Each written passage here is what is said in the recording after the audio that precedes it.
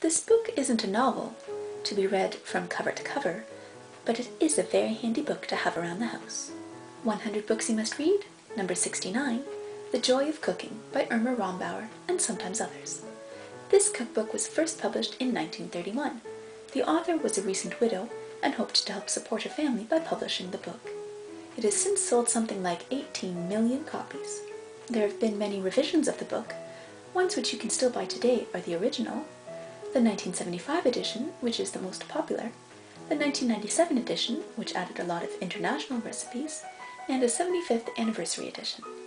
If you don't want a whole slew of cookbooks cluttering up your kitchen, this one will suffice to provide you with recipes for pretty much anything you want to make, from minestrone and mulligatawny to meringue. And now, just a little poetry to brighten your day. A Flower in a Letter by Elizabeth Barrett Browning. My lonely chamber next the sea is full of many flowers set free by summer's earliest duty. Dear friends upon the garden walk might stop amid their fondest talk to pull the least in beauty. 1,000 flowers, each seeming one, that learnt by gazing on the sun to counterfeit his shining, within whose leaves the holy dew that falls from heaven has won anew a glory in declining. Red roses used to praises long, contented with the poet's song, the nightingales being over, and lilies white prepared to touch the whitest thought, nor soil it much, of dreamer turned to lover.